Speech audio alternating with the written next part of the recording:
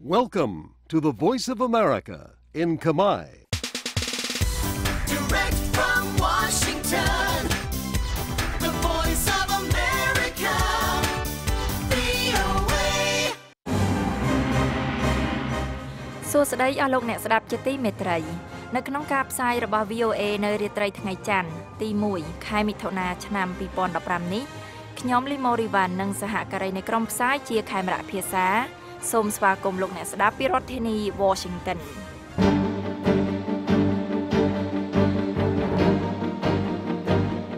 ជាកិច្ចចាប់ផ្ដើមលោកសុកខេមរានឹងជូនដើមរឿងព័ត៌មានសំខាន់រដ្ឋមន្ត្រីការពារជាតិអាមេរិកសន្យាថវិកាទិញកប៉ាល់ល្បាតដល់វៀតណាមប្រព័ន្ធទំនាក់ទំនងទូតអាមេរិកបានដឹងពីភាពមិនត្រឹមត្រូវរបស់អង្គការ AFISIP តែមិនចាត់ការអង្គការស្បៀងអាហារពិភពលោកមិនអាចចែកជំនួយផ្ទាល់ដល់ពលរដ្ឋរងគ្រោះនៅប្រទេសយេម៉ែន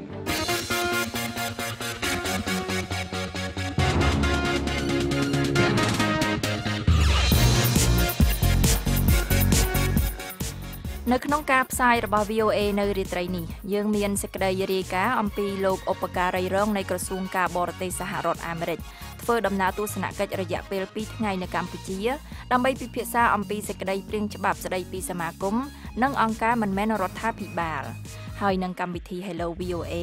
ប្រធានបទនៅរាត្រីនេះគឺស្តីអំពីនយោបាយការបរទេសកម្ពុជា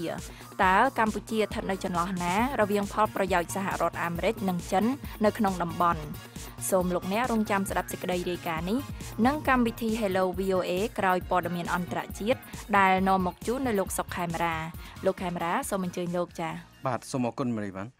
រដ្ឋមន្ត្រីការពារប្រទេសសហរដ្ឋអាមេរិក Ashton Carter បានសន្យាផ្តល់ទឹកប្រាក់$18លានសហរដ្ឋអាមេរិកដើម្បីជួយដល់វៀតណាមនៅក្នុងការទិញនាវាល្បាតដែនសមុទ្រអាមេរិកកាំងជាច្រើនគ្រឿងក្នុងបំណងពង្រឹងសមត្ថភាពវិស័យកងទ័ពជើងទឹករបស់ខ្លួន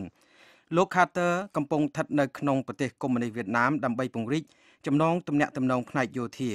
មួយផ្នែកនៃកិច្ចខិតខំប្រឹងប្រែងនោះលោក Carter និងសមាភាគីវៀតណាមរបស់លោកបានចុះហត្ថលេខាលើសេចក្តីថ្លែងការណ៍អំពីទស្សនវិស័យនៅថ្ងៃច័ន្ទនេះដើម្បីជាមគ្គុទ្ទេសក៍ចំពោះការពង្រីកកិច្ចសហប្រតិបត្តិការទ្វេភាគីរឿងនោះរាប់បញ្ចូលទាំងជំនួយរបស់សហរដ្ឋអាមេរិកចំពោះវៀតណាមនៅក្នុងការត្រៀមខ្លួនចូលរួមក្នុងប្រតិបត្តិការរក្សាសន្តិភាពអង្គការសហប្រជាជាតិផងដែរនៅក្នុងពេលចាប់ផ្ដើមដំណើរទស្សនកិច្ចរបស់លោកចំនួន11ថ្ងៃទៅកាន់តំបន់អាស៊ីប៉ាស៊ីហ្វិកលោក Carter បានអំពាវនាវឲ្យមានការបញ្ឈប់ការរានដីកាន់កាប់ជាកម្មសិទ្ធិពីប្រទេសទាំងអស់នៅសមុទ្រចិនខាងត្បូងលោកថ្លែងថាសហរដ្ឋអាមេរិកប្រឆាំងនឹងការប្រើប្រាស់កម្លាំងយោធាហើយនឹងការបង្កើតភាពតានតឹងក្នុងតំបន់វៀតណាមជាប្រទេសមួយនៅក្នុងចំណោមប្រទេសជាច្រើនកសាងសំណង់ក្នុងដែនសមុទ្រចិនខាងត្បូងហើយចិនជាប្រទេសដែលកំពុងសាងសង់ដែនកោះក្នុងសមុទ្រចិនខាងត្បូងដ៏ធំផងដែរកាសែតល្បីឈ្មោះមួយនៅក្នុងប្រទេសកម្ពុជាបានបោះពុម្ពផ្សាយថាស្ថានទូតសហរដ្ឋអាមេរិកក្នុងរាជធានីភ្នំពេញបានដឹងថាសកម្មជនប្រឆាំងនឹងការជួញដូរមនុស្សល្បីល្បាញម្នាក់បានភូតកុហកហើយសង្ស័យថាគម្រោងមួយរបស់អង្គការសកម្មជននោះបានប្រើប្រាស់លុយមិនសមរម្យក៏ប៉ុន្តែរឿងរ៉ាវបានបញ្ជាក់ច្បាស់ថាស្ថានទូតសហរដ្ឋអាមេរិកជ្រើសយកការមិនចាត់វិធានការកាសែតភ្នំពេញប៉ុស្តិ៍បានរាយការណ៍នៅថ្ងៃច័ន្ទនេះថាស្ថានទូតសហរដ្ឋអាមេរិកក្នុងរាជធានីនៃប្រទេសកម្ពុជាបានដឹងជាច្រើនឆ្នាំថាសកម្មជនប្រឆាំងនឹងការជួញដូរមនុស្សគឺនាងមុំសូម៉ាលីនៃអង្គការ AFISIP បានជាប់ពាក់ព័ន្ធទៅនឹងអំពើបោកកុហកបណ្ដាញព័ត៌មានដែលបែកធ្លាយបានឲ្យដឹងថាបុគ្គលិកទូតសហរដ្ឋអាមេរិកបានដឹងពីរឿងនោះទោះជាយ៉ាងណាក៏ដោយមន្ត្រីស្ថានទូតសហរដ្ឋអាមេរិកបដិសេធមិនធ្វើអត្ថាធិប្បាយចំពោះការបែកធ្លាយបណ្ដាញទំនាក់ទំនង cable ហើយនឹងការចុះផ្សាយរបស់កាសែតភ្នំពេញប៉ុស្តិ៍ទេ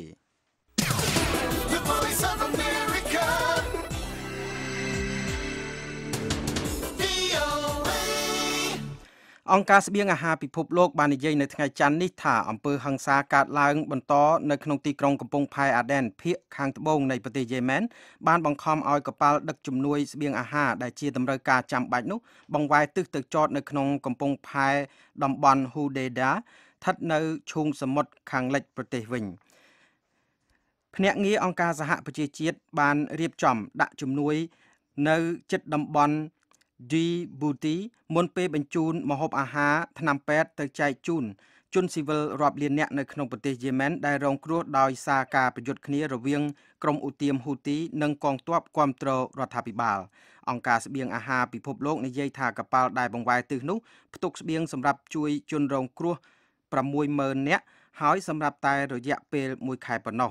ហើយថាក្រុមបុគ្គលិកជំនួយបាននិយាយថាពួកគេត្រូវធ្វើដំណើរតាមផ្លូវដើម្បីស្វែងរកស្បៀងជំនួយជួយទៅដល់ពលរដ្ឋរងគ្រោះក្នុងតំបន់អាដែនដែលពិតជាត្រូវការស្បៀងអាហារនោះ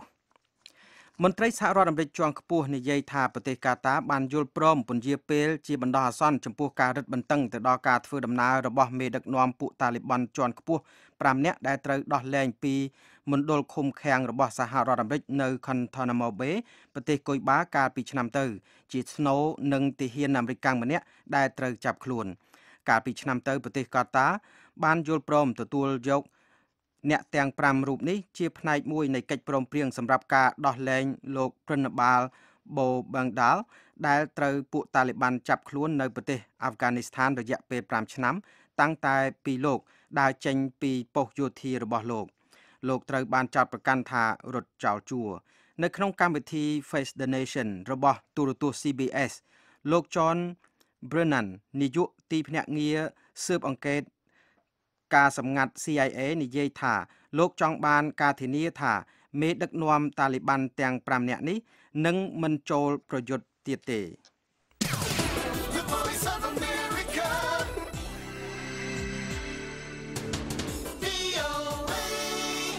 ទីភ្នាក់ងារសន្តិសុខជាតិសហរដ្ឋអាមេរិកបានចាញ់ក្តីតាមផ្លូវច្បាប់នៅក្នុងការប្រមូលយកទិន្នន័យថតសម្លេងតាមទូរស័ព្ទបន្ទាប់ពីព្រឹទ្ធសភាសហរដ្ឋអាមេរិកខកខាននៅក្នុងការព្រមព្រៀងគ្នា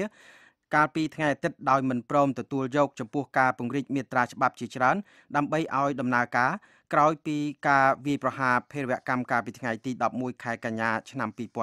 2011កម្មវិធីសម្ងាត់ពេលមុនដើម្បីប្រមូលព័ត៌មានដូចជាលេខទូរស័ព្ទថ្ងៃខែអំឡុងពេលនៃការហៅទូរស័ព្ទដើម្បីតាមដានជនសង្ស័យជាភេរវករនោះបានរងការរិះគន់ខ្លាំងពីពលរដ្ឋអាមេរិកដែលនិយាយថាកម្មវិធីនេះរំលោភលើ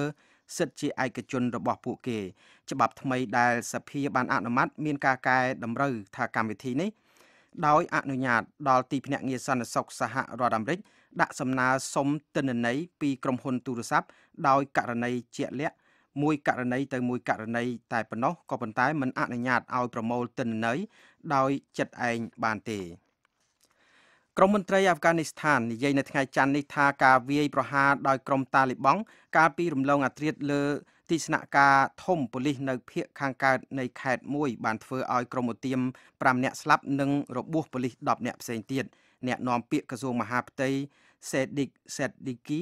និយាយថាកងកម្លាំងសន្តិសុខបានចាប់ខ្លួនក្រុមអ្នកវាយប្រហារម្នាក់ទាំងរស់នៅក្នុងការបង្ក្រាបក្រុមភេរវករនៅក្រុងយ៉ាឡាឡាបាត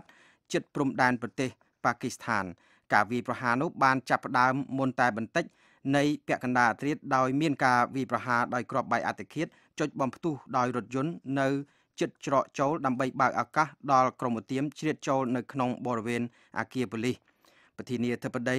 អាស្រាហ្វហ្គានីនិយាយថាការវាយប្រហារនេះគឺជាបំណងរំខានដល់ការអភិវឌ្ឍគម្រោងសេដ្ឋកិច្ចមួយចំនួន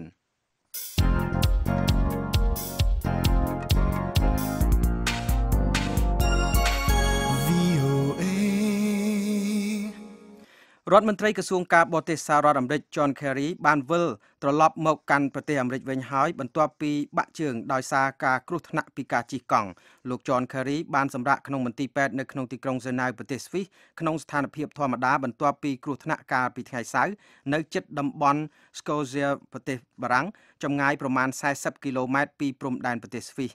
លោកបានស្ថិតនៅក្នុងប្រទេសស្វីសដើម្បីពិភាក្សាជាមួយនឹងរដ្ឋមន្ត្រីក្រសួងការបរទេសអ៊ីរ៉ង់ដើម្បីឈានដល់ដំណោះស្រាយបញ្ហានុយក្លេអ៊ែរមុនពេលផុតកំណត់អវសានវិទ្យនៅថ្ងៃទី30ខែមិថុនាលោកបានលុបចោលគម្រោងទៅកាន់ប្រទេសចំនួន4ដោយសារការគ្រោះថ្នាក់នេះ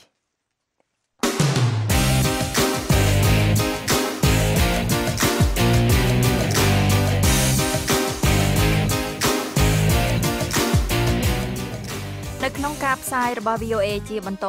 ទៅទៀតនេះយើងមានសេចក្តីរាយការណ៍អំពីលោកឧបការីរងនៃក្រសួងការបរទេសអាមេរិកធ្វើដំណើរទស្សនកិច្ចរយៈពេល2ថ្ងៃនៅកម្ពុជា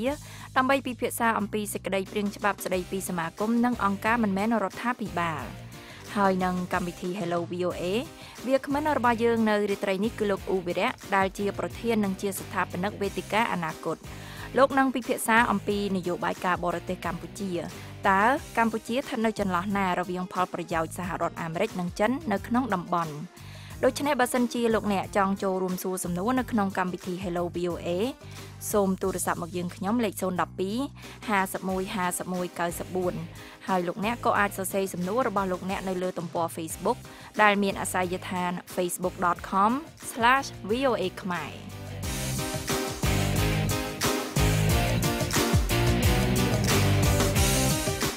លោកឧបការីរងនៃក្រសួងការបរទេសសហរដ្ឋអាមេរិកកំពុងធ្វើដំណើរទស្សនកិច្ចរយៈពេល2ថ្ងៃនៅកម្ពុជាលោកនឹងជួបជាមួយមន្ត្រីសំខាន់ៗនិងអង្គការសង្គមស៊ីវិលនានាដើម្បីពិភាក្សាអំពីសេចក្តីព្រាងច្បាប់ស្តីពីសមាគមនិងអង្គការមិនមែនរដ្ឋាភិបាលនៅពេលដែលសេចក្តីព្រាងច្បាប់ចុងក្រោយនោះមិនទាន់បានដាក់ឲ្យដឹងជាសាធារណៈនៅឡើយទេលោកនៅវណ្ណរិននៃ VOA រាយការណ៍ជូនពីរាជធានីភ្នំពេញដូចតទៅមន្ត្រីជាន់ខ្ពស់របស់ក្រសួងការបរទេសសហរដ្ឋអាមេរិកកំពុងធ្វើដំណើរបំពេញទស្សនកិច្ចរយៈពេល2ថ្ងៃនៅក្នុងប្រទេសកម្ពុជាចាប់ពីថ្ងៃច័ន្ទនេះដោយផ្ដោតជាសំខាន់លើសេចក្តីព្រាងច្បាប់ស្តីពីសមាគមនិងអង្គការមិនមែនរដ្ឋាភិបាលដ៏ចម្រូងចម្រាសសិទ្ធិមនុស្សសិទ្ធិការងារនិងបញ្ហាផ្សេងទៀត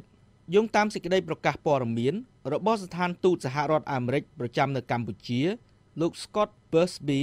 ឧបការីរងក្រសួងការបរទេសសហរដ្ឋអាមេរិកទទួលបន្ទុកផ្នែកប្រជាធិបតេយ្យសិទ្ធិមនុស្សនិងការងារប្រចាំបណ្ដាតំបន់ប្រទេសអាស៊ីខាងកើតនិងប៉ាស៊ីហ្វិកក្រុងនឹងជួបមន្ត្រីរដ្ឋាភិបាលកម្ពុជានិងសង្គមស៊ីវិលដើម្បីពិភាក្សាលើបញ្ហាដែលសង្គមស៊ីវិលយល់ថាអាចនឹងរឹតបន្តឹងលើសេរីភាពនៃការបញ្ចេញមតិនៅក្នុងប្រទេសកម្ពុជា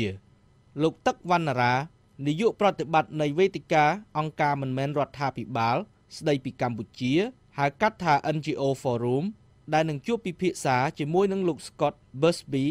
បានសារទរចំពោះដំណើរទស្សនកិច្ចរបស់មន្ត្រីសិទ្ធិមនុស្សសហរដ្ឋអាមេរិករូបនេះនិងការលើកឡើងពីក្តីកង្វល់របស់អង្គការសង្គមស៊ីវិលដែលកំពុងធ្វើប្រតិបត្តិការនៅក្នុងប្រទេសកម្ពុជា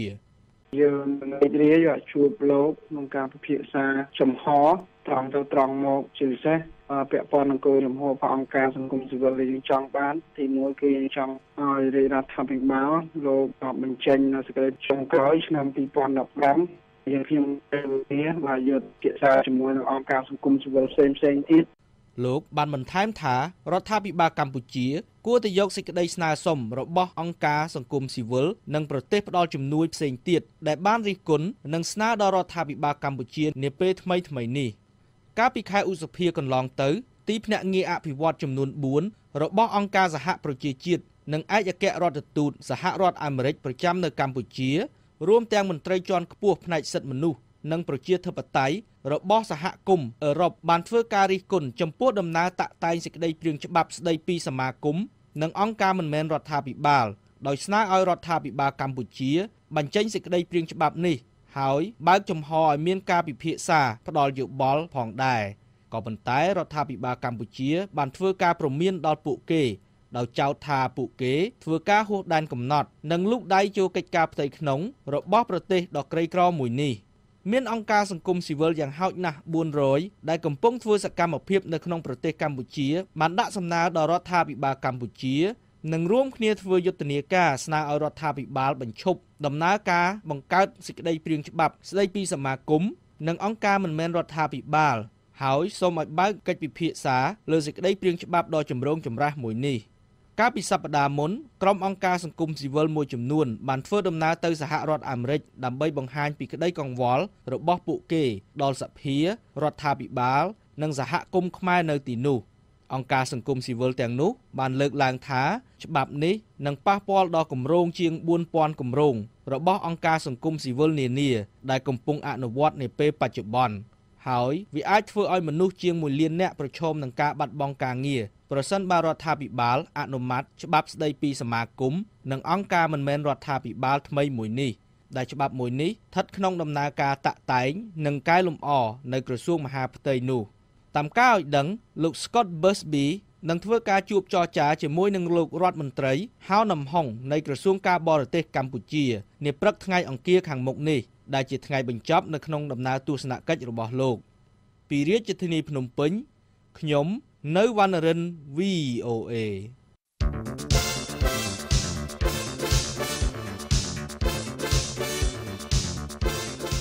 សួស្តីលោកអ្នកស្ដាប់ជាទីមេត្រី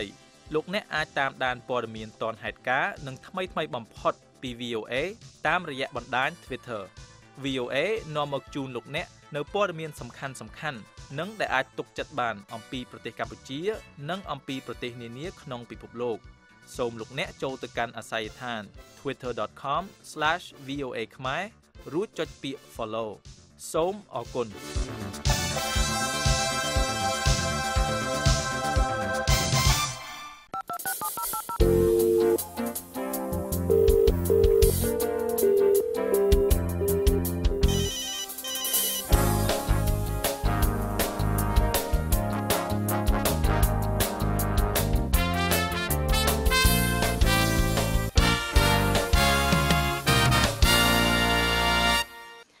អស់លោកអ្នកស្ដាប់ជាទីមេត្រីតទៅទៀតនេះជាកម្មវិធី Hello VOA វាគ្មិនរបស់យើងនៅរាត្រីនេះគឺលោកអ៊ូវីរៈដែលជាប្រធាននិងជាស្ថាបនិកវេទិកាអនាគតលោកនឹងពិភាក្សាអំពីនយោបាយការបរទេសកម្ពុជាតើកម្ពុជាស្ថិតនៅចន្លោះណារវាងផលប្រយោជន៍សហរដ្ឋអាមេរិកនិងចិននៅក្នុងតំបន់ហើយក្រោយពីកម្មវិធី Hello VOA នេះសូមលោកអ្នករងចាំស្ដាប់ព័ត៌មានថ្មីៗក្នុងពិភពលោករយៈពេល5នាទី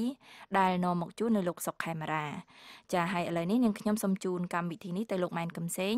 ដែលជាអ្នកសម្របសម្រួលកម្មវិធី Hello VOA នៅរាត្រីនេះលោកកំសែងសូមអញ្ជើញលោកចា៎បាទសូមអរគុណមូរីវ៉ាន់អរលោកអ្នកស្ដាប់ប្រទេសកម្ពុជាបានប្រកាសជាផ្លូវការកាលពីពេលថ្មីនេះថាទំនាក់ទំនងកម្ពុជាចិនបានឈានដល់កម្រិតភាពជាដៃគូយុទ្ធសាស្ត្រគ្រប់ជ្រុងជ្រោយហើយក្នុងគណៈពេលដែលក្រសួងការបរទេសកម្ពុជានោះបានព្រមានដល់ឯកអគ្គរដ្ឋទូតសហរដ្ឋអាមេរិកនិងតំណាងទីភ្នាក់ងារអភិវឌ្ឍរបស់អង្គការសហប្រជាជាតិចំនួន4មិនឲ្យបញ្ចេញមតិទាក់ទងនឹងសេចក្តីព្រាងច្បាប់ស្តីពីសមាគមនិងអង្គការមិនមែនរដ្ឋាភិបាលទន្ទឹមគ្នានេះដែរមានថ្នាក់ដឹកនាំគណៈបកនយោបាយកម្ពុជាមួយចំនួនបានធ្វើដំណើរជាបន្តបន្ទាប់ទៅប្រទេសចិនដើម្បីរឹតចំណងជាមួយនឹងគណៈបកកុម្មុយនីសចិនបាទដូច្នេះនៅក្នុងកម្មវិធី Hello VOA ជាមួយនឹងលោកអ៊ូវីរៈដែលជាប្រធាននិងជាស្ថាបនិកនៃវេទិកាអនាគត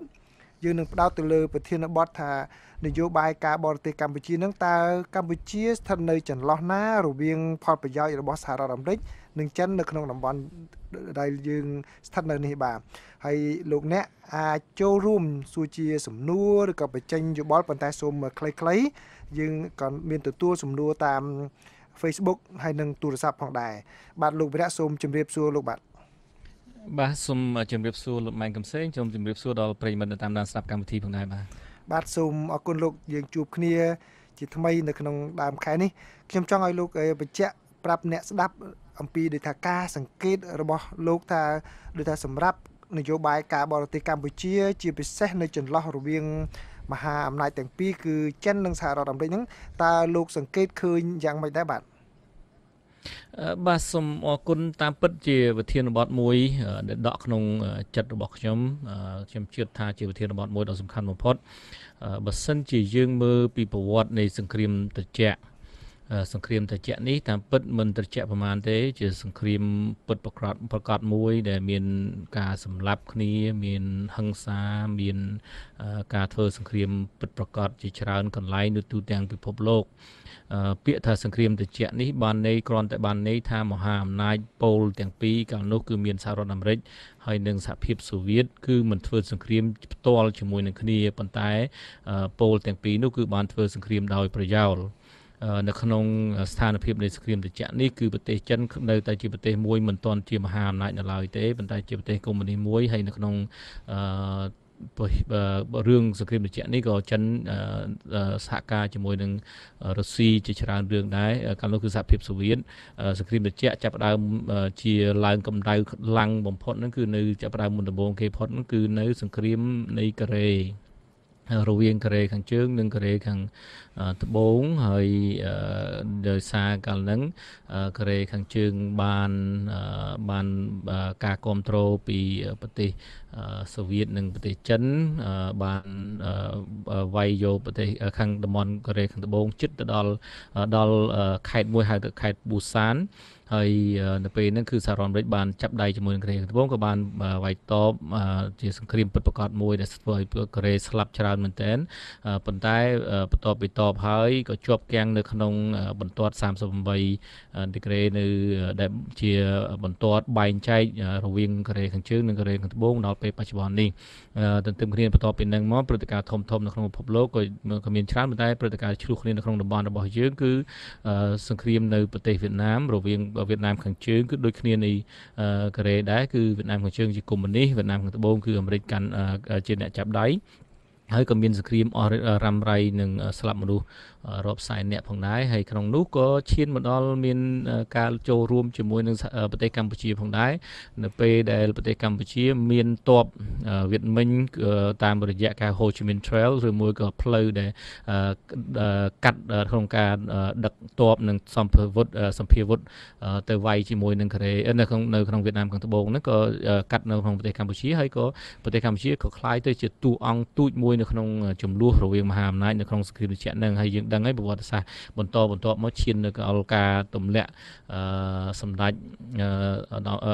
រោត្តមសីហនុរដ្ឋប្រហារនៅឆ្នាំ1970ឈានទៅដល់លោកនុនណុលដែលคล้ายទៅជាដៃគូដ៏សំខាន់ជាមួយសហរដ្ឋអាមេរិកដែលសហរដ្ឋអាមេរិកចាប់ផ្ដើមហ្វឹកហាត់ទ័ពផ្ដល់សម្ភារវុធហើយក៏វាយចូលរួមក្នុងសង្គ្រាមត្រជាក់នៅក្នុងសង្គ្រាមត្រជាក់នោះក៏ប្រទេសកម្ពុជាคล้ายទៅជាកូនអុកនៅក្នុងកូនអុកមហាអំណាចនៅក្នុងអុកមហាអំណាចគឺប្រទេសកម្ពុជាគឺជាកូនត្រីទូចមួយនៅក្នុងនឹងហើយបន្ទាប់មកយើងដឹងស្រាប់ហើយគឺយើងឈានទៅដល់របបខ្មែរក្រហមឈានដល់របបកុម្មុយនីសវៀតណាម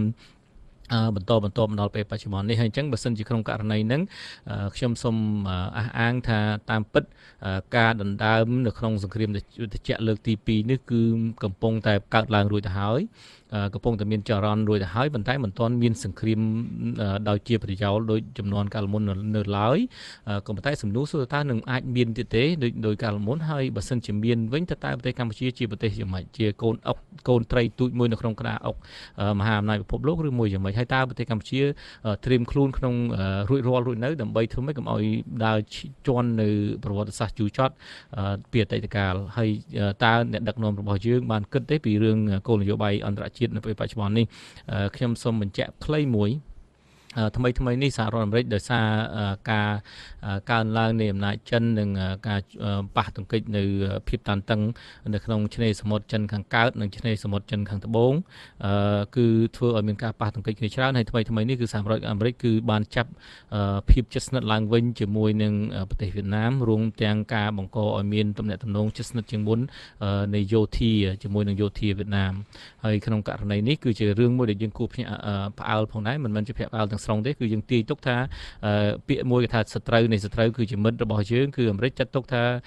ដោយសារវៀតណាមមានចំនួនជាមួយនឹងចិនជាពិសេសនៅក្នុងប្រវត្តិសាស្ត្រមកហើយក៏ជាចំនួននៅក្នុងកោះមួយចំនួននៅឆ្នេរសមុទ្រចិនខាងត្បូងនេះក៏សហរដ្ឋអាមេរិកគិតថាវៀតណាមជាសត្រូវនៃចិនអញ្ចឹងបើសិនជាសត្រូវនៃចិនគឺជាមិត្តរបស់អាមេរិកហើយក្នុងករណីចាប់ជិតស្និទ្ធជាមួយនឹងវៀតណាមនេះក៏នឹងមានប៉ះពាល់ជាមួយនឹងប្រទេសកម្ពុជាផងដែរហើយប្រទេសកម្ពុជាចង់មិនចង់គឺត្រូវតែយល់ពីគោលនយោបាយអន្តរជាតិផងដែរបាទសូមអរគុណលោកវិរៈដែលបានរៀបរាប់យ៉ាងសង្ខេបអំពីព្រឹត្តិការណ៍ពិភពលោកមុននឹងចូលមកដល់ក្នុងបរិបទប្រទេសកម្ពុជាជាពិសេសនៅក្នុងទំនាក់ទំនងសភាពការ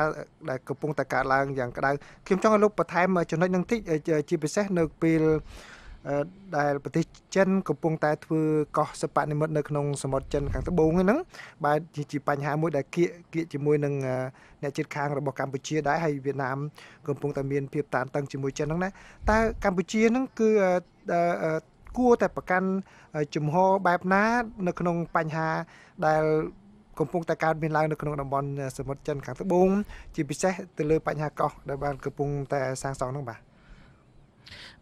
បើសិនយើងមើលជាប្រទេសកម្ពុជាបាននៃរដ្ឋាភិបាលរបស់យើងជាអ្នកតំណាងគឺរដ្ឋាភិបាលរបស់យើងគឺកំពុងតែជិតស្និទ្ធជាមួយនឹងប្រទេសចិនហើយក៏គ្រប់គ្រងនគោលនយោបាយចិនតែមួយ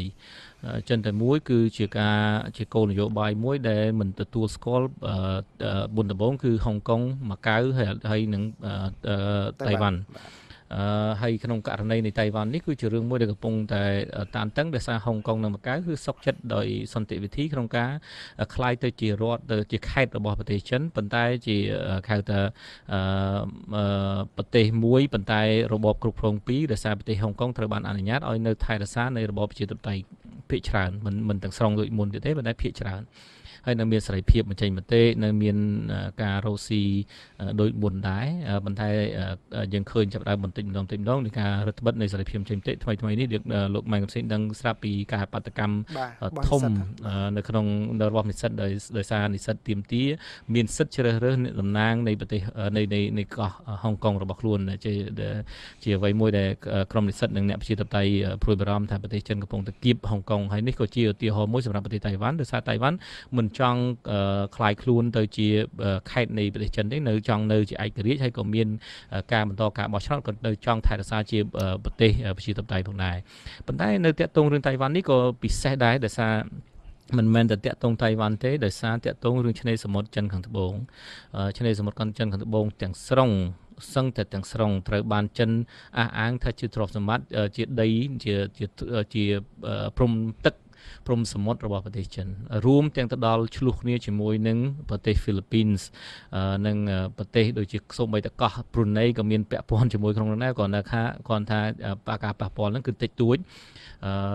ម៉ាឡេក៏មានពាក់ព័ន្ធហើយហ្វីលីពីនតាមពិតក្នុងតំបន់ចំនួនក្នុងចំនួនហ្នឹងគឺប្រទេសចិននិងប្រទេសវៀតណាមគឺជាអ្នកដែលឆ្លោះជាងគេដែលមានភាពតានតឹងជាមួយនឹងប្រទេសចិនជាងគេហើយនៅក្នុងហ្នឹងដែរថ្មីនេះចិនបានធ្វើបូមខ្សាច់ទៅលើតំបន់មួយគេហៅ reef ហ្នឹងគឺជាកន្លែងផ្កាសមុទ្រហ្នឹងគឺបានទៅទឹករាក់ជាងគេហើយដោយសារអញ្ចឹងហើយចិនបានបងខ្សាច់ឲ្យបង្កើតទៅជាកោះតែម្ដងហើយបន្តបង្កើតទៅជាកោះនេះគឺឥឡូវនេះបើតាមព័ត៌មានចុងក្រោយគឺបានការបងខ្សាច់នេះគឺបានធ្វើកោះមួយដែលមានទំហំប្រហែលជា 1000 ជាងហិកតា2000 acre សារ៉ាំនេះគឺប្រហែលជា 1000 ហិកតាគេហៅថាគ្រប់គ្រាន់ដើម្បីគ្រប់កប៉ាល់ហោះចម្បាំងរបស់ចិនទាំងអស់អាចចុះបានគឺមានគេធ្វើជាកន្លែងចុះកប៉ាល់ហោះបានរួចហើយព្រោះគេធ្វើទៅជា airstrip ហើយក៏អាចមាន radar ដើម្បីចាប់និងអាចចាប់បានមានសម្ភារវុធយោធាមួយចំនួនផងដែរហើយនេះជាអ្វីមួយដែលសហរដ្ឋអាមេរិកព្រួយបារម្ភហើយសហរដ្ឋអាមេរិកបានក្នុងករណីមួយគឺបង្ហោះកប៉ាល់ហោះយោកាប៉ុន្តែមិនយោកាដោយសម្ងាត់ប្រហែលទេគឺឲ្យចិនដឹងថាខ្លួនបានដឹងទៅព្រឹត្តិការណ៍របស់ចិនឬមួយក៏សកម្មភាពរបស់ចិននៅក្នុងឆ្នេរសមុទ្រចិនត្បូងហ្នឹងឆ្នេរសមុទ្រចំនួនហ្នឹងហើយជារឿងមួយដែលកំពុងតែប៉ះគ្នាសម្ដីគ្នាទៅវិញទៅមកជាសង្គ្រាមសម្ដីមួយប៉ុន្តែយើងដឹងស្រាប់ថានៅសង្គ្រាមត្រជាក់កាលពីអតីតកាលការចាប់ផ្ដើមពីចំនួនមុនដំបូងគឺសង្គ្រាមសម្ដីការប៉ះពាល់មុនដំបូងគឺតាក់ទងរឿងមនោគមវិជ្ជានៃកុម្មុយនីសនិងសេរីនិយមឬមួយក៏ប្រជាធិបតេយ្យនិយមប៉ុន្តែមកដល់ពេលបច្ចុប្បន្ននេះមានលក្ខណៈស្តៀងគ្នាមួយចំនួនហើយក៏មានលក្ខណៈខុសគ្នាមួយចំនួនមានអ្នកស្រាវជ្រាវមួយបានបង្ហាញថានៅក្នុងពិភពលោកនៅក្នុងប្រវត្តិសាស្ត្រនៃមនុស្សលោកយើងនេះមាន8ដងដែលមហាអំណាចថ្មីមួយបានរីកចម្រើនคล้ายទៅជាមហាអំណាចក្នុងពិភពលោកក្នុង8ដងនោះគឺមាន6ដងគឺមានសង្គ្រាមប៉ះពាល់គ្នាធ្ងន់បាទអញ្ចឹងបានន័យបើសិនជាមើលពីអត្រាហ្នឹងគេសំណួរសួរតើបើសិនជាការកើនឡើងនៃអំណាចមហាអំណាចចិននៅក្នុងពិភពលោកតើនឹងអាចឈានទៅជាការកើនអំណាចមួយសន្តិភាពឬមួយជាការកើនអំណាចមួយដែលអាចបង្កឲ្យមានសង្គ្រាមពិភពលោកឬមួយក៏សង្គ្រាមត្រជាក់ដោយកាលសង្គ្រាមត្រជាក់មុនបាទអរលោកអ្នកស្ដាប់យើងកំពុងតែពិភាក្សាគ្នាផ្ទាល់ជាមួយនឹងលោកឧបរៈដែលជាភ្ញៀវប្រចាំខែរបស់យើងហើយប្រធានបទគឺនយោបាយការបរទេសកម្ពុជាតើកម្ពុជាស្ថិតនៅចន្លោះណារវាងផលប្រយោជន៍សហរដ្ឋអាមេរិកនិងចិននៅក្នុងតំបន់Direct from Washington, the voice of America, VOA. បាទអរលោកអ្នកស្ដាប់ យើងចាប់ផ្ដើមទទួលសំណួរដោយតាមទូរស័ព្ទលេខ012 51 51 94បាទឥឡូវនេះខ្ញុំសូមអនុញ្ញាតពីលោកវីរៈទទួលអ្នកស្ដាប់ម្នាក់គឺលោកវីរៈដែរអញ្ជើញមកពីខាងខេត្តពោធិ៍សាត់បាទលោកវីរៈលោកកំពុងចូលក្នុងកម្មវិធី Hello VOA បាទជំរាបសួរលោកម៉ៅកំតេងនិងសូមជំរាបសួរលោកអ៊ូវីរៈនិងសូមជំរាបសួរលោកម៉ៅបងប្អូនអ្នកស្ដាប់ទាំងក្នុងនិងក្រៅប្រទេសផងដែរបាទសូមជំរាបសួរបាទខ្ញុំស្ដាប់មើលទៅប្រសាសន៍របស់លោកអ៊ូវីរៈគាត់មានការគាត់មានប្រសាសន៍ថាប្រទេសកម្ពុជាយើងគឺបាននឹងត្រីតូចអញ្ចឹងត្រីតូចវាជាចំណីរបស់ត្រីធំហើយ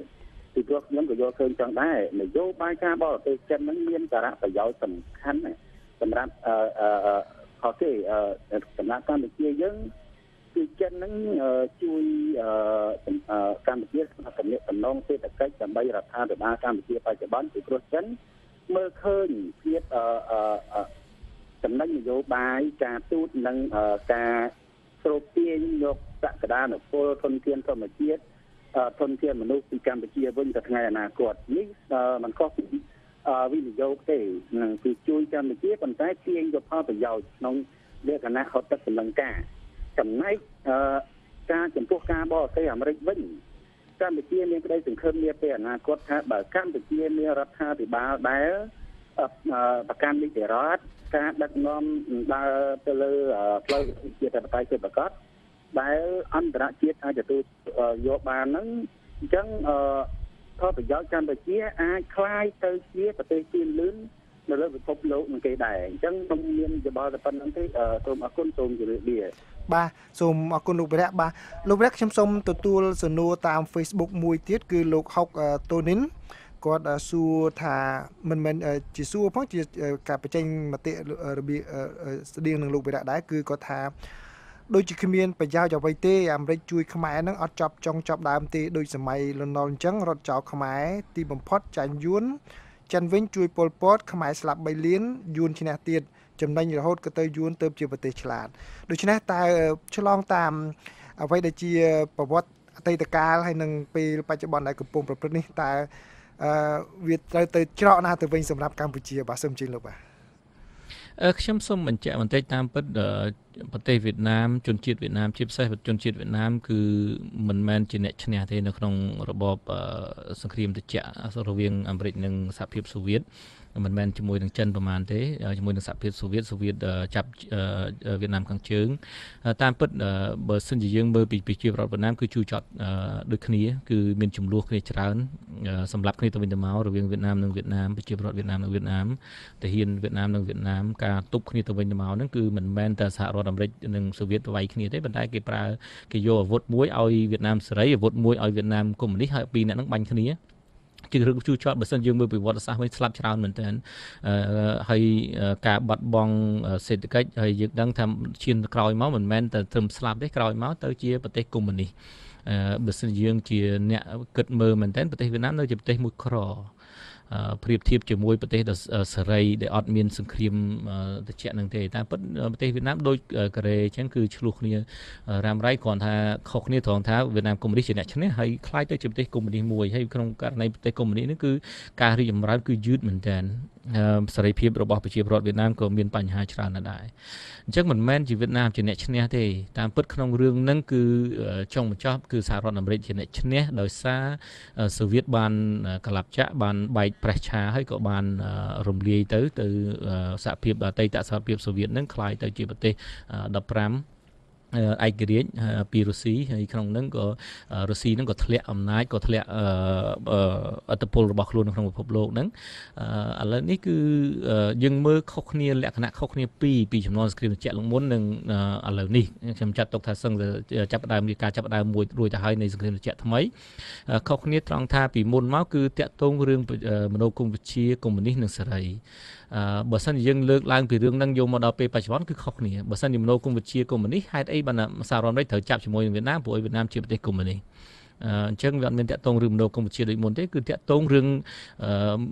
3គឺតាក់ទងរឿងទី1គឺសេដ្ឋកិច្ច គឺការគ្រប់គ្រងឆ្នេរសមុទ្រចិនខាងត្បូងនេះគឺជារឿងមួយដ៏ធំបំផុតដោយសារជាឆ្នេរមួយដែលដឹកទំនិញទី1ឬមួយក៏ទី2បាននេះទំនិញត្រូវហូរចូលក្នុងឆ្នេរសមុទ្រផ្លូវឆ្នេរសមុទ្រហ្នឹងទី2ឥឡូវនេះគេទាយថាប្រហែលជាមានប្រេងច្រើនលើសលប់នៅក្នុងឆ្នេរសមុទ្រហ្នឹងហើយនឹងរ៉ែផ្សេងទៀតនៅក្នុងឆ្នេរសមុទ្រហ្នឹងអញ្ចឹងក៏คล้ายទៅជារឿងតាក់ទងរឿងសេដ្ឋកិច្ចមួយទៀតតាក់ទងរឿងសន្តិសុខបាននេះសន្តិសុខពិភពលោកសន្តិសុខតំបន់ការគ្រប់គ្រងនៃឆ្នេរសមុទ្រនេះបាននេះជាការពង្រីកអំណាចរបស់ចិននៅក្នុងតំបន់ប្រទេសផ្សេងនៅក្នុងតំបន់ទៅភ័យបាននេះប្រទេសចិនប្រហែលជាអាចឈ្លានពានប្រទេសមួយណាក៏បានហើយក្នុងករណីឈ្លានពានប្រទេសបានមិនមែនបាននេះប្រទេសចិននឹងឈ្លានពានទេប៉ុន្តែគ្រាន់តែថាការប្រើអំណាចមួយនេះនឹងក្នុងករណីនៃចរចាគឺយើងចរចាដោយចាញ់ប្រៀបទាំងអស់ក្នុងពិភពលោកនៅក្នុងប្រទេសទូទៅនៅក្នុងតំបន់អាស៊ីអាគ្នេយ៍យើងនេះអាស៊ានយើងនេះនឹងចរចាដោយចាញ់ប្រៀបដោយសារអញ្ចឹងហើយបានជាអាមេរិកជាយុទ្ធសាស្ត្រក្នុងកំពុងតែរុញឲ្យអាស៊ាននឹងចងក្រងគ្នាឲ្យរឹងមាំដើម្បីចរចាជាមួយនឹងចិនថ្មីយើងដឹងស្រាប់ហើយការចរចាជាមួយចិនតាក់ទងនឹងចំនួនឆ្នេរសមុទ្រចិនខាងត្បូងប្រទេសកម្ពុជាជាអ្នករារាំងមិនឲ្យអាស៊ានជាអ្នកចរចាជារួមប៉ុន្តែឲ្យប្រទេសនីមួយចរចាជាមួយចិនហើយបើក្នុងករណីប្រទេសតូចដូចជាហ្វីលីពីនឬជាវៀតណាមចរចាជាមួយនឹងចិនធ្វើម៉េចឲ្យមិនចាញ់ប្រៀបចិនហ្នឹងគឺជាអ្វីដែលចិនចង់បានចិនចង់បានអាស៊ានហ្នឹងកុំឲ្យរួមគ្នាហើយក្នុងករណីអាស៊ានកុំឲ្យរួមគ្នាកើតពីមុនមកគឺចិនពឹងផ្អែកទៅលើប្រទេស2គឺប្រទេសភូមានិងប្រទេសកម្ពុជាប៉ុន្តែដោយសារភូមាឥឡូវចាប់ដើមបែរទៅរកលោកខាងលិចប្រទេសចិនកំពុងតែដាក់ផុកលើប្រទេសកម្ពុជាខ្លាំងហើយការដាក់ផុកនេះហើយដែលធ្វើឲ្យមានការកើនឡើងនៅការជំនួយសេដ្ឋកិច្ចនិងជំនួយផ្សេងសម្ភាវុធយោធាជំនួយផ្សេងមកប្រទេសកម្ពុជារួមទាំងការការពាររដ្ឋាភិបាលប្រទេសកម្ពុជាពីការរិះគន់នានាឬមួយការអសភាពនានាពីសហរដ្ឋអាមេរិកផងដែរយើងដឹងស្រាប់លោកម៉ែនកំសែងតាក់ទងរឿងអង្គការច្បាប់អង្គការក្រៅរដ្ឋាភិបាលនេះក៏ជាផ្នែកមួយដែរពីដើមមកសហរដ្ឋអាមេរិកចង់ដាក់សម្ពាធឬមួយក៏លោកខាងលិចដែលជាម្ចាស់ជំនួយនឹងចង់ដាក់សម្ពាធគឺមានសម្ពាធជាងដែលពេលបច្ចុប្បន្ននេះប្រទេសកម្ពុជារដ្ឋាភិបាលប្រទេសកម្ពុជាយ៉ាងម៉េចក៏ដោយក៏នៅមានចិនជាអាងប៉ុន្តែជារឿងមួយដែលចំពោះខ្ញុំជានយោបាយមួយដែលគ្រោះថ្នាក់បំផុតបាទសូមអរគុណលោកវិរៈយើងកំពុងតែពិភាក្សាគ្នាផ្ទាល់នៅក្នុងកម្មវិធី Hello VOA ប្រចាំខែ The Voice of America VOA បាទលោកវិរៈខ្ញុំចង់ទាញមកនយោបាយនៅក្នុងផ្ទៃក្នុងប្រទេសកម្ពុជាវិញបន្តិចបើតាក់ទងជាមួយនឹងដូចថាបរិបទអន្តរជាតិនេះយើងឃើញថាអ្នកនយោបាយដ៏មានឥទ្ធិពលទាំងពីរគឺលោកនាយករដ្ឋមន្ត្រីហ៊ុនសែននិងលោកសំរងស៊ីដែលជាប្រធានគណៈបកសង្គ្រោះជាតិនឹងកំពុងតែល្អោកល្អឿននឹងគ្នាហើយនៅក្រោមថាវប្បធម៌សន្តានាហើយតើពេលដែលពីរអ្នកនឹងកំពុងតែល្អោកល្អឿនអញ្ចឹងតើកម្ពុជាឬក៏អ្នកនយោបាយនឹងគួរតែអង្គុយជជែកគ្នាយ៉ាងម៉េចដែរអំពីដូចថាការកំណត់ទិសដៅនៅពេលខាងមុខសម្រាប់នយោបាយការបរទេសរបស់កម្ពុជានេះពីព្រោះយើងមើលឃើញពេលបច្ចុប្បន្នដូចជាអ្នកនយោបាយនិងគណៈបកមួយចំនួនតម្រង់បន្តកទុយគ្នានឹងទៅប្រទេសចិនដើម្បីរឹតចំណងមិត្តភាពជាមួយនឹងប្រទេសកុម្មុយនីសចិនហើយក៏មានអ្នកនយោបាយមួយចំនួនក៏អញ្ជើញមកសហរដ្ឋអាមេរិកនេះដើម្បីទំនាក់ទំនងជាមួយនឹងសហរដ្ឋអាមេរិកបាទខ្ញុំមើលទៅគណៈបកទាំងពីរមិនមានគោលនយោបាយច្បាស់លាស់គោលនយោបាយបរទេសច្បាស់លាស់ជារឿងមួយដែលគ្រោះថ្នាក់មែនទែនសម្រាប់ផ្នែកខ្ញុំគឺជារឿងមួយគ្រោះថ្នាក់បំផុតដោយសារដូចខ្ញុំ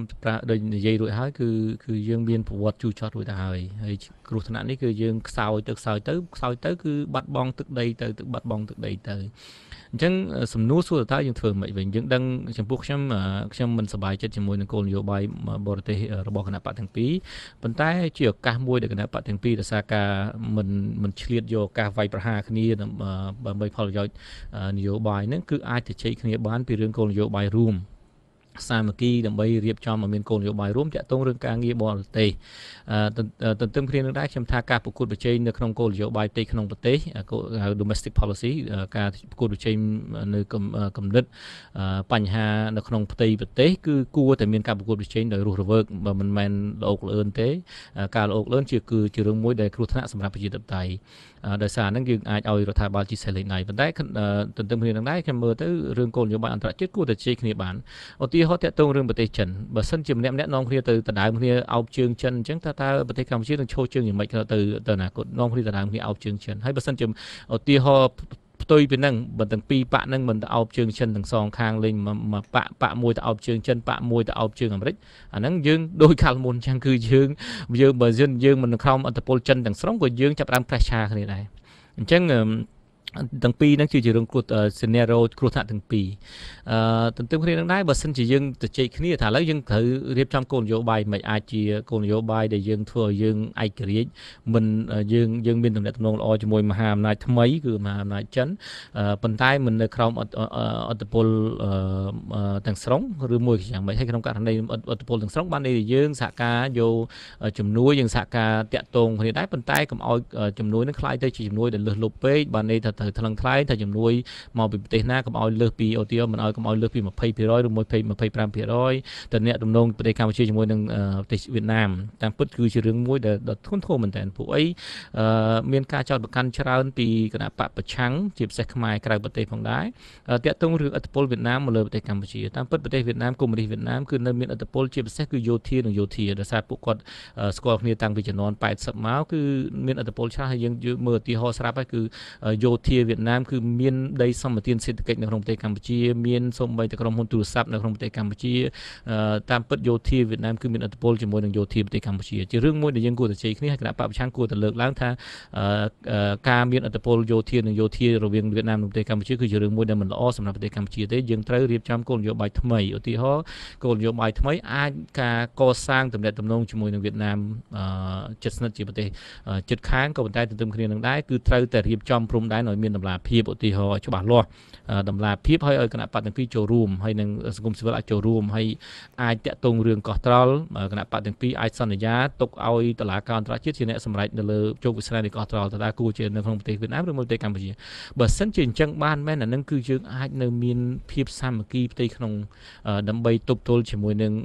ងព្រឹត្តិការណ៍ធំៗដែលកើតឡើងនៅក្នុងពិភពលោកពួកអីចង់វៀតណាមនឹងជិតស្និទ្ធជាមួយនឹងសហរដ្ឋអាមេរិកបើសិនជាយើងមិនចង់ជិតស្និទ្ធជាមួយនឹងវៀតណាមយើងប្រហែលជានឹងមានប៉ះពាល់នឹងសហរដ្ឋអាមេរិកហើយប៉ុន្តែបើយើងជិតស្និទ្ធមួយវៀតណាមពេកយើងគ្រោះថ្នាក់មួយជាមួយនឹងវៀតណាមកោះត្រល់មានណាលើកឡើងបើសិនយើងជិតស្និទ្ធជាមួយវៀតណាមពេកបើសិនជាយើងជិតស្និទ្ធជាមួយវៀតណាមពេកព្រំដែនធ្វើដោយបិទងងឹតឈឹងក៏យើងមិនអាចលើកឡើងមិនអាចតវ៉ាអញ្ចឹងខ្ញុំមើលទៅបើសិនជាទាំងពីរប៉ាក់ទៅជ័យគ្នានៅកលឹះមួយណាជិះជាងការវាយប្រហារគ្នាដូចជាជេអាយ៉ងយួនឬមួយអីហ្នឹងគឺយើងប្រហែលជាអាចឈានទៅមុខបានព្រោះឯការជេហ្នឹងក៏អញ្ចឹងដែលក៏ខុសដែរពួកអីខុសកលៈទេសៈដោយសារឥឡូវនេះមិនមែនតែយ៉ងយួនទេគឺឥឡូវនេះគឺមានចិនមានព្រឹត្តិការណ៍ពិភពលោកមានអាស៊ានមានអីបើសិនជាយើងទៅជែកគ្នាពីរឿងគោលនយោបាយដែលច្បាស់លាស់ខ្ញុំមើលទៅជារឿងមួយល្អហើយយើងអាចឆ្លោះគ្នាបន្តទៅរឿងគោលនយោបាយផ្ទៃក្នុងរឿងអំពើពុករលួយក្តីរឿងអប់រំក្តីសុខភាពក្តីរឿងផ្លូវថ្នល់ចរាចរណ៍ស្លាប់ពេញផ្លូវក្តីអាហ្នឹងរឿងទៅជែកគ្នាត្រូវឆ្លោះគ្នាចាស់អាហ្នឹងគឺជារឿងមួយល្អសម្រាប់ប្រជាធិបតេយ្យហើយអាចជំរុញឲ្យយើងរឹងមាំផងដែរបាទយើងមើលសិង្ហបុរីជាឧទាហរណ៍សិង្ហបុរីគឺនឹងមិនមានគ្រោះថ្នាក់បែកបាក់គ្នាទោះបីមានសង្គ្រាមត្រជាក់ថ្មីក៏ដោយបាទសូមអរគុណលោកវិរាសខ្ញុំសូមអនុញ្ញាតទទួលលោកកក្កដាលោកអញ្ជើញមកពីខាងខេត្តបាត់ដំបងលោកកក្កដាលោកកំពុងចូលក្នុងកម្មវិធី Hello View បាទជំរាបសួរលោកកំសែងហើយជំរាបសួរលោកបាទអញ្ចឹងទៅលោកដោយសា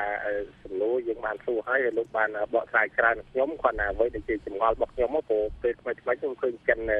ពេលទឹកចំនួនចិនជួលក្រោះហើយដល់ពេលខ្មែរជ្រុកគ្នាធ្វើបាតកម្មទាំងចិនជួយចម្លងខ្លីអ្វីដែលជាចំណងរបស់ប្រជាពលរដ្ឋតាមពិតទៅភាគរយវាច្រើនណាគឺចង់ឲ្យមានការសុខស្រួលគ្នាបន្តិចត្រង់បបតសន្តានានេះយើងចង់ឲ្យប្រជាពលរដ្ឋខ្មែរយើងចាត់ការខ្លួនឯងវិញព្រោះតាមរដ្ឋាភិបាលចិនហ្នឹងគាត់ទៅនិយាយការងារអីជាមួយរដ្ឋាភិបាលប៉ុន្តែបើមិនខាងគាត់ចូលចិត្តនិយាយពីសិទ្ធិមនុស្សនិយាយពីការអប់រំនិយាយពីអ្វីនិយាយពីការងារផ្សេងពីរដ្ឋាភិបាលអញ្ចឹងសូម្បីតែឥឡូវហ្នឹងក៏មានគម្រោងមកដោះស្រាយពីបញ្ហាទៅច្បាប់គ្រប់គ្រងអង្គការក្រៅរដ្ឋាភិបាលអីហ្នឹងក៏មិនខាងលុបដៃដែរអញ្ចឹងជាចំណងជាចំណូលចិត្តរបស់ប្រជាពលរដ្ឋដឹងទូទៅខាងអាមេរិកកាំងហើយព្រោះអាមេរិកកាំងធ្វើអំពើល្អច្រើនជាងចិនជួយខុសរឿងហើយបើសិនជាអោបដៃអោបជើងគឺអោបដៃរដ្ឋាភិបាលហើយរដ្ឋាភិបាលគឺសម្រាប់ប្រជាពលរដ្ឋឯងរាល់ថ្ងៃរត់ចោលស្រុកអស់ទៅប្រទេសអស់លីងស្ងាត់ទ្រីបបាត់ដំបងមនុស្សរាប់លានបាត់អស់ដែរហើយខ្ញុំមានសំណួរតែប៉ុណ្្នឹងទេលោកដោយសារពេលវេលាខ្លីបាទអរគុណជំរាបលាបាទសូមអរគុណលោកកក្កដាបាទលោកវិរៈសូមអញ្ជើញឲ្យខ្ញុំក៏ចង់ទាញតួលេខបន្តិចផងដែរដើម្បីបន្ថែមទៅនឹងអ្វីដែលលោកកក្កដាបានលើកគឺខាងក្រសួងការបរទេសបានចេញសេចក្តីថ្លែងការណ៍កាលពីសប្តាហ៍មុនហ្នឹងគឺបញ្ជាក់ឲ្យថាគ្រាន់តែចិនជួយកសាងផ្លូវនេះជាង 2000 គីឡូម៉ែត្រហើយសំណង់វារីអគ្គិសនីគឺមានជាង 1000 លានដុល្លារបាទសូមជើញលោកវិរៈបាទ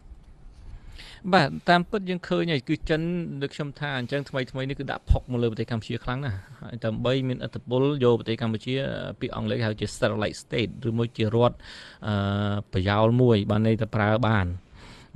យុទ្ធសាស្ត្រនេះប្រើបាននេះគឺធ្វើឲ្យកុំឲ្យអាស៊ាននឹងសាមគ្គីពួកអាស៊ាននេះមានរូបមន្តមួយគឺក្នុងប្រទេសទាំង10ហ្នឹងបើប្រទេសមួយណាបដិសេធគឺมันអាចធ្វើការសម្រេចចិត្តបានទេអាហ្នឹងគឺច្បាស់លាស់ណាស់អញ្ចឹងហើយគឺជាឥទ្ធិពលនៅលើអាស៊ាននេះគឺជារឿងមួយដែលចិនចង់បានហើយឥទ្ធិពលទៅលើផ្សេងប្រទេសកម្ពុជាគឺប្រទេសមួយដែលកំពុងតែមិនដឹងដូរទៅខាងណានឹងគុំនេះទាំងស្រុងឬមួយក៏សេរីទាំងស្រុងឬមួយប្រជាធិបតេយ្យពិតប្រាកដគឺនៅតាក់ទើរហូតអញ្ចឹងហើយបានម្នាក់ចេះនាំគ្នាដដើមនឹងប៉ុន្តែលោកកក្កដាមានប្រសាសន៍ត្រូវគឺសហរដ្ឋអាមេរិកជួយមកអង្គការសង្គមស៊ីវិលជួយមករឿងសិទ្ធិមនុស្សច្រើនមានការគ្រប់គ្រងពីប្រជាពលរដ្ឋខ្មែរយើងច្រើនក៏ប៉ុន្តែទន្ទឹមគ្នានឹងដែរកុំភ្លេចថាពីដើមមកពីអតីតកាលមកគោលនយោបាយសហរដ្ឋអាមេរិកគឺនៅតែដើម្បីសហរដ្ឋអាមេរិកមានពេលខ្លះគឺយកត្រីកូនអុកត្រីនឹងយកទៅហុចឲ្យដើម្បីផលប្រយោជន៍ធំនៃសហរដ្ឋអាមេរិកបាទនេះយើងជាកូនត្រីនឹងគឺនៅតែជាចំណីនៅតែជានុយរបស់គេអាចនៅជានុយរបស់គេការដាក់ផុកទៅលើសហរដ្ឋអាមេរិកទាំងស្រុងគឺជាគោលនយោបាយដែលខ្ញុំមិនគ្រប់គ្រងទេ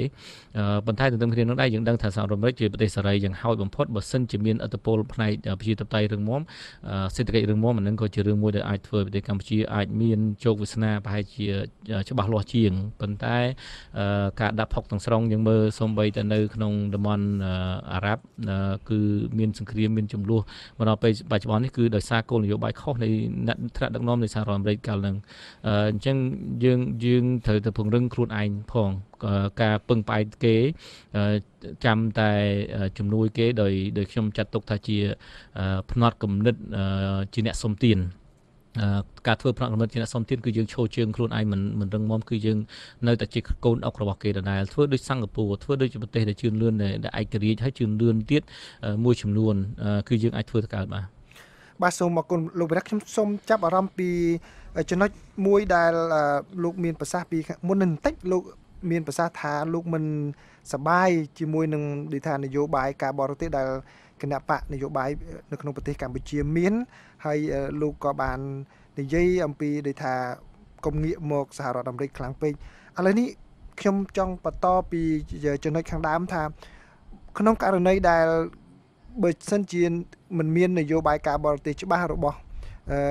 កម្ពុជាមួយព្រោះបច្ចុប្បន្នរបៀបដូចជាគណៈបកមួយទៅវិញមិនមែនជារបស់កម្ពុជាមួយតើលទ្ធភាពនៃអស់លោកទាំងពីរអង្គុយជាមួយគ្នាដើម្បីជជែករកគេហៅថាផែនការមេឬក៏ road map មួយសម្រាប់នយោបាយការបរទេសកម្ពុជានឹងតើអាចបានប៉ុណ្ណាឬក៏ធ្វើយ៉ាងម៉េចដើម្បីឲ្យលោកទាំងពីរយល់ថាសារៈសំខាន់ណាស់ដែលកម្ពុជាគួរតែអង្គុយពិភាក្សាទៅលើបញ្ហាហ្នឹងខ្ញុំលើកឧទាហរណ៍បន្តិចចុះដូចជាយើងដឹងគ្រប់គ្នាហើយនៅវៀតណាមទោះបីជាខាងត្បូងឈ្នះខាងជើងឈ្នះក៏ដោយខាងត្បូងឈ្នះក៏ដោយក៏ប៉ុន្តែនយោបាយគាត់ជាមួយប្រទេសកម្ពុជាដូចជាមិនប្រែប្រួលទេបាទតាមពិតវៀតណាមគឺប្រែប្រួលខុសគ្នាគោលនយោបាយខាងត្បូងគឺគោលនយោបាយដើរស្របទៅតាមសហរដ្ឋអាមេរិកហើយតាមពិតកាលសង្គ្រាមត្រជាក់គឺសហរដ្ឋអាមេរិកលេងនយោបាយយកប្រទេសតូចជាចំណីគេច្រើនណាអញ្ចឹងហើយបើខ្ញុំថាកុំឲ្យអោបជើងអាមេរិកទាំងស្រុងមិនមែនបាននេះថាយើងមិនងាកទៅរកអាមេរិកទេខ្ញុំមើលទៅយើងពង្រឹងទំនាក់ទំនងនឹងសហគមន៍អឺរ៉ុបជាមួយនឹងសហរដ្ឋអាមេរិកគឺជារឿងមួយល្អសម្រាប់ជាគោលនយោបាយយើងត្រូវតែមានទំនាក់ទំនងជាមួយប្រទេសចិនប៉ុន្តែមិនត្រូវទាំងស្រុងនៅក្នុងអធិបុលនៃប្រទេសចិនធ្វើជាកូនអុករបស់ប្រទេសចិនទេយើងត្រូវតែរៀបចំគោលនយោបាយឡើងវិញជាមួយនឹងប្រទេសវៀតណាមចង់មិនចង់គឺប្រទេសវៀតណាមឥឡូវនេះគឺនឹងប្រហែលជាអាចទទួលសម្ភារវុធពីប្រទេសអាមេរិកគឺមានលោកចនម៉ាខេនរូបបាននិយាយជាសាធារណៈរួចហើយជាអ្នកដឹកនាំមួយនៅសហរដ្ឋអាមេរិកនៅក្នុងព្រឹទ្ធសភារបស់អាមេរិកហ្នឹងគឺមានឥទ្ធិពលខ្ពស់គាត់ថាសហរដ្ឋអាមេរិកគួរតែហៅ arm បានន័យថាឲ្យអាវុធពង្រឹងអាវុធវៀតណាមណាដើម្បីជាការទប់ទល់នៃប្រទេសចិនសិតជាយុទ្ធសាស្ត្របើសិនទប់ទល់វៀតណាមមែនគឺខ្ញុំមើលទៅគឺជារឿងគ្រោះថ្នាក់សម្រាប់ប្រទេសកម្ពុជាមែនតើដូចខ្ញុំថាអញ្ចឹងគឺប្រទេសកម្ពុជាសហរដ្ឋអាមេរិកមិនមានអីចង់ឲ្យប្រទេសកម្ពុជាយើងអាក្រក់ទេក៏ប៉ុន្តែនៅពេលដែលចាំបាច់គឺសហរដ្ឋអាមេរិកមិនការពារប្រទេសកម្ពុជាទេ ពួកអីគេការពារផលប្រយោជន៍ធំជាងហើយអញ្ចឹងហើយបានកម្ពុជាចង់មិនចង់គឺត្រូវតែជជែកគ្នារវាងថ្នាក់ដឹកនាំទាំងពីរខ្ញុំថាបើសិនជាជជែកគ្នាអាចទៅរួចរឿងគុំបបួលគ្នាអត់ឆ្លោះពីរឿងអំពើពុករលួយអាហ្នឹងគឺគួរតែឆ្លោះគ្នាតែគួរតែតតាំងគ្នាទៅគុំបបួលគ្នាអត់ឆ្លោះរឿងធំនៅក្នុងផ្ទៃក្នុងជាតិប៉ុន្តែរឿងអន្តរជាតិគឺគួរតែបបួលគ្នាដើម្បីសម្របសម្រួលដើម្បីคล้ายទៅជាគោលនយោបាយសាមគ្គីភាពមួយផងដែរបាទឥឡូវនេះសូមអនុញ្ញាតពីលោកវិរៈទទួលអ្នកស្ដាប់ម្នាក់ទៀតគឺលោកស៊ូយៀនអញ្ជើញមកពីខាងត្បូងឃ្មុំហើយសំណួរតាម Facebook របស់លោកនឿនសេរីបុតនេះខ្ញុំសូមអនុញ្ញាតមិនអានទេដោយសូមអធិស្ឋានមិនអានទេដោយសារលោកវិរៈបានឆ្លើយបាទលោកស៊ូយៀនលោកកំពុងចូលក្នុងកម្មវិធី Hello VOA បាទជំរាបសួរបាទជំរាបសួរហើយមកកម្មវិធី Hello VOA បាទសូមអញ្ជើញខ្ញុំបាទចូលរួមជាមួយនឹងកម្មវិធី Hello VA ហ្នឹងគឺមានការត្រេកអរឲ្យតកតងទៅនឹងគោលនយោបាយការបរទេសរបស់កម្ពុជាចន្លោះសហរដ្ឋអាមេរិកនិងប្រទេសចិនហ្នឹងបាទយើងពិនិត្យទៅលើភាពជាក់ស្ដែងដែលក្រុមហ៊ុនចិននិងយួនជាប្រទេសកុម្មុយនីសនឹងដាក់នៅកម្ពុជាគឺមានការច្រើនលើសលប់ចំណែកសហរដ្ឋអាមេរិកគឺមានតិចតួចហើយអញ្ចឹងហើយធ្វើឲ្យប្រទេសខ្មែរនឹងពិបាកក្នុងការទទួលយកឥទ្ធិពលពីប្រទេសសេរីទោះបីជាខ្លួនមានការប្រកាន់គោលការណ៍ប្រជាធិបតេយ្យប៉ុន្តែបើយើងមើលពីឥទ្ធិពលគឺចិននិងយួនដែលជាប្រទេសកុម្មុយនីសហ្នឹងគឺដាក់ទុននៅក្នុងប្រទេសខ្មែរច្រើនអញ្ចឹងហើយចង់សួរទៅលោកពូវរៈដែលជាអ្នកដឹកនាំតំណាងឲ្យវេទិកាអនាគតហ្នឹងថាតើគូឲ្យខ្មែរហ្នឹងមានការសហការខាងនេះផងខាងនោះផងយ៉ាងម៉េចបើសិនជាសង្គ្រាមនៅក្នុងតំបន់កើតឡើងមកសូមអរគុណសូមអរយោបល់បាទសូមអរគុណលោកស៊ូយៀនបាទលោកវិរៈយើងនៅសល់ពេលប្រហែលជា2នាទីបាទសូមជើញបាទតាមពិតយើងមានពេលប្រហែលជា5ឆ្នាំដើម្បីរៀបចំឲ្យច្បាស់លាស់នៃគោលនយោបាយរបស់យើងផងដើម្បីរៀបចំភាពច្បាស់លាស់នៃប្រទេសកម្ពុជាផងភាពច្បាស់លាស់បានន័យថាម៉េចការបង្រួបរួមជាតិមួយការបង្រួមជាតិមួយគឺពឹងផ្អែកទៅលើចិត្តសឿងមួយគឺទុកឲ្យប្រជាពលរដ្ឋជាអ្នកសម្រេចបានន័យថាមានប្រជាធិបតេយ្យពិតប្រាកដបើសិនជាអត់អញ្ចឹងទេគឺខ្ញុំមើលទៅនឹងគ្រោះថ្នាក់ដដែលបានន័យថាបើសិនជាខ្ញុំចាញ់ខ្ញុំទៅចាប់ចិនឲ្យអាវុធមកអាហ្នឹងគឺគ្រោះថ្នាក់ហើយអញ្ចឹងបើខ្ញុំមើលទៅជារឿងមួយដែលខ្ញុំនៅតែព្រួយបារម្ភទី2តកតងរឿងសេដ្ឋកិច្ចយើងត្រូវតែរៀបចំទៅមើលសេដ្ឋកិច្ចរបស់យើងរីកចម្រើនបើសិនជាសេដ្ឋកិច្ចរីកចម្រើនអាហ្នឹងគឺតបការពារជាតិរបស់យើងក៏អាចរីកចម្រើនជាងនឹងប៉ុន្តែមិនមែនទៅការពារជាតិអីបានគ្រប់គ្រាន់ទេប៉ុន្តែយ៉ាងហោចណាស់ធ្វើម៉េចកុំឲ្យគេ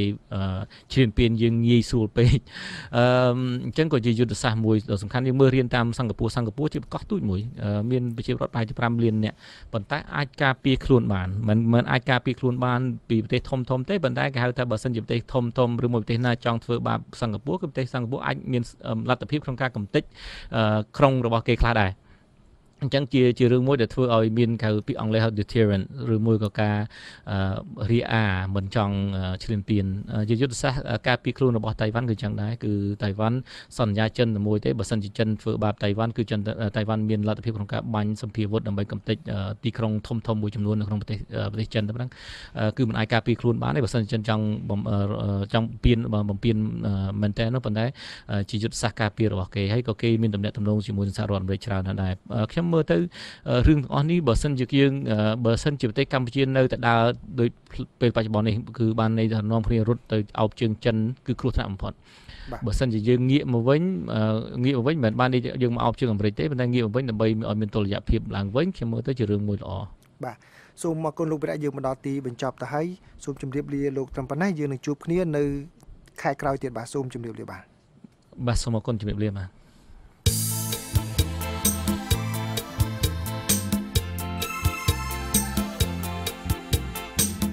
អស់លោកអ្នកស្ដាប់ជាទីមេត្រីនៅក្នុងការផ្សាយរបស់ VOA នៅព្រឹកស្អែកនេះពីម៉ោង 5 ដល់ម៉ោង 5:30 នាទីសូមលោកអ្នករងចាំស្ដាប់សេចក្តីរាយការណ៍ព័ត៌មានថ្មីៗពីប្រទេសកម្ពុជាពីតំបន់អាស៊ីនិងពីជុំវិញពិភពលោក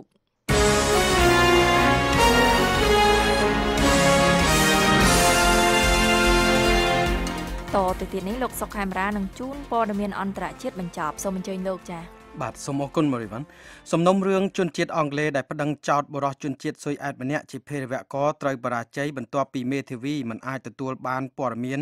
ស៊ើបរសើបពីរដ្ឋាភិបាលចក្រភពអង់គ្លេសសំណុំរឿងប្រឆាំងនឹង Berlin Gildo អាយុ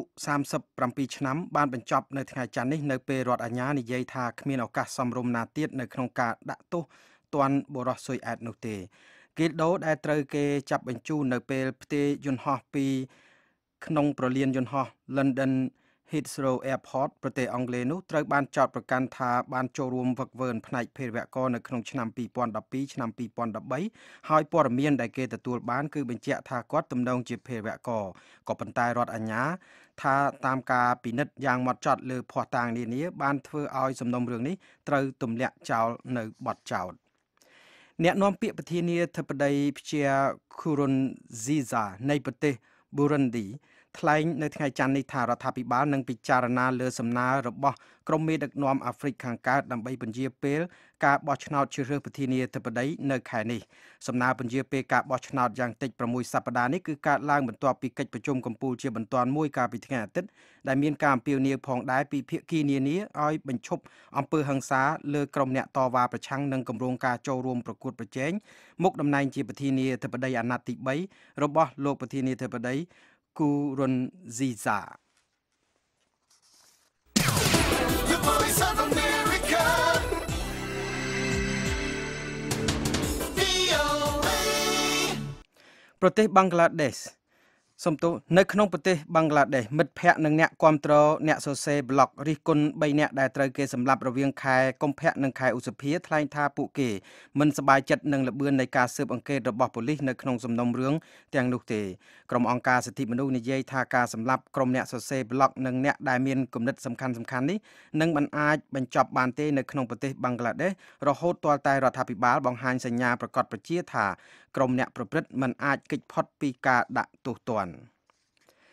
ប្រទេសកាមេរូនបានចាប់ផ្ដើមកម្មវិធីចាក់វ៉ាក់សាំងបង្ការទប់ស្កាត់ការរាលដាលជំងឺកញ្ជ្រឹលក្រុមគ្រូពេទ្យនិយាយថាការរាលដាលជំងឺនេះមានសភាពកាន់តែធ្ងន់ធ្ងរពីព្រោះឪពុកម្ដាយមិនបានយកកូនទៅចាក់ថ្នាំបង្ការជំងឺនេះ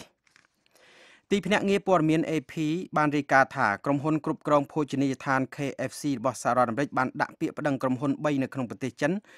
ដែលប្រព័ន្ធបណ្ដាញសង្គមរបស់ក្រុមហ៊ុនទាំង3បានផ្សព្វផ្សាយពាក្យមិនពិតអំពីម្ហូបរបស់ក្រុមហ៊ុន KFC រួមទាំងបញ្ជាក់ថាមាន់របស់ក្រុមហ៊ុន KFC មានជើង8ផងដែរករណីនេះកើតឡើងនៅក្នុងពេលដែលរដ្ឋាភិបាលចិនពង្រីកយុទ្ធនាការរបស់ខ្លួនកំចាត់ពាក្យចចាមអារ៉ាមលើប្រព័ន្ធបណ្ដាញសង្គម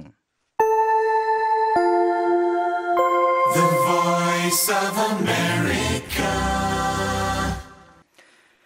ក្រុមឧទាមរដ្ឋអ៊ីស្លាមបានចូលលុកលុយនៅក្នុងទីក្រុងចំនួន3ភាគខាងជើងប្រទេសសេរីនៅចុងសប្តាហ៍នេះដោយដណ្ដើមកាន់កាប់ទីក្រុងទាំងនោះពីក្រុមឧទាមប្រទេសសេរីដែលគ្រប់គ្រងដោយលោកខាងលិចខណៈពេលដែលមានការវាយប្រហារតាមអាកាសដ៏ធំធេងពាសពេញភាគខាងជើងប្រទេសជាមួយនឹងការទម្លាក់គ្រាប់បែកធំៗលើទីក្រុងកាន់កាប់ដោយក្រុមសកម្មប្រយុទ្ធទាំងពីរដែលមានការប្រជែងគ្នានោះ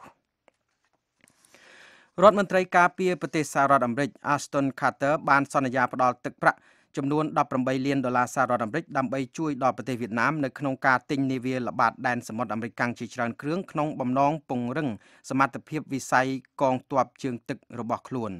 លោក Carter កំពុងស្ថិតនៅក្នុងប្រទេសកុម្មុយនីសវៀតណាមដើម្បីពង្រីកចំណងទាក់ទងផ្នែកយោធាហើយមួយផ្នែកនៃកិច្ចខិតខំប្រឹងប្រែងរបស់លោកនោះលោក Carter និងសមាភាគីវៀតណាមរបស់លោកបានចុះហត្ថលេខា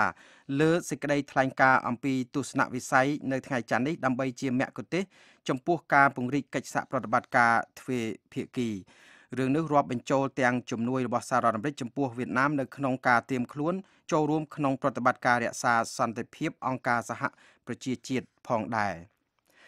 រដ្ឋមន្ត្រីក្រសួងការបរទេសសហរដ្ឋអាមេរិកគឺលោក John Kerry បានវិលត្រឡប់មកកាន់ប្រទេសអាមេរិកវិញហើយបន្ទាប់ពីបាក់ជើងដោយសារគ្រោះថ្នាក់នៃការជិះកង់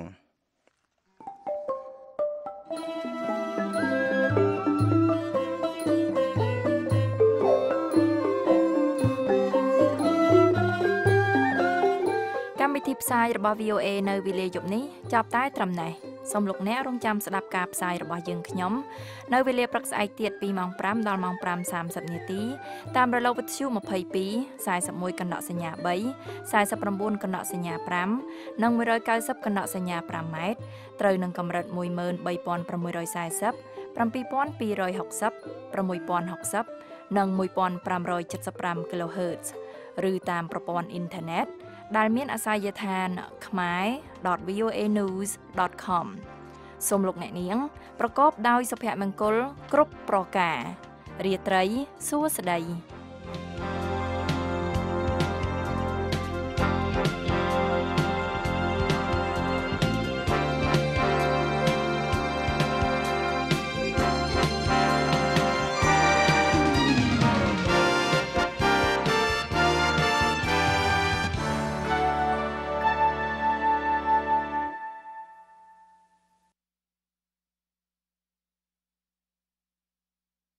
This program has come to you from the Voice of America, Washington.